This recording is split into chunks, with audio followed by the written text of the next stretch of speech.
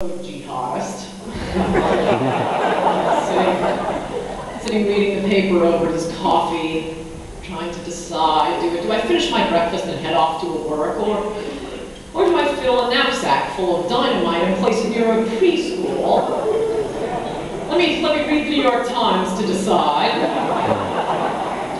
He thinks of jihad as just a hobby, like fishing or baseball card collecting. But he's not one of those fanatics with an I Heart Jihad bumper sticker on his car.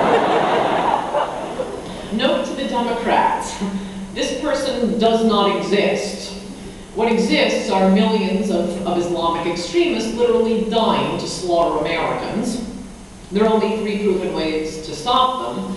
1, kill them. That's the recommended method. 2, incapacitate them. And 3, convince them that their cause is lost. Guantanamo accomplishes number 2 and number 3. So naturally the Democrats want to shut it down. Democrats haven't said where the 500 aspiring terrorists now currently residing at Guantanamo